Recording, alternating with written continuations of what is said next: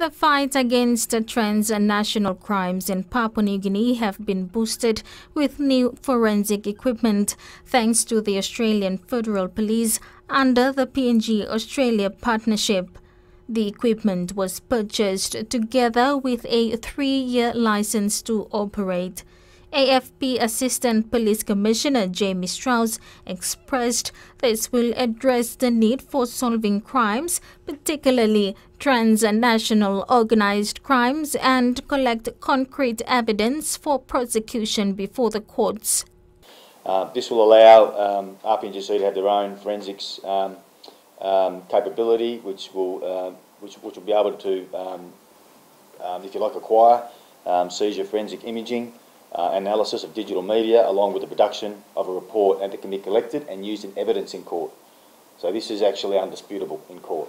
So that's just another area we just need to work on in terms of the judicial system, but in terms of this being produced in court, once it's downloaded properly and the people have been trained in accordance with the procedures, this actually will be undisputed in court. Commissioner David Manning said the RPNGC was grateful for the support, signalling warning to the public.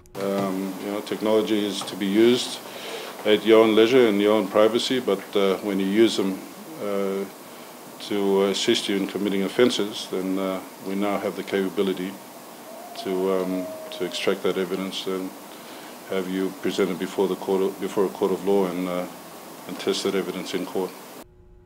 Meanwhile, 10 members of the constabulary have been trained to use the new technology equipment. Thanks for watching TV1 News. Please like and subscribe, and don't forget to hit the notification bell to stay up to date with the latest news.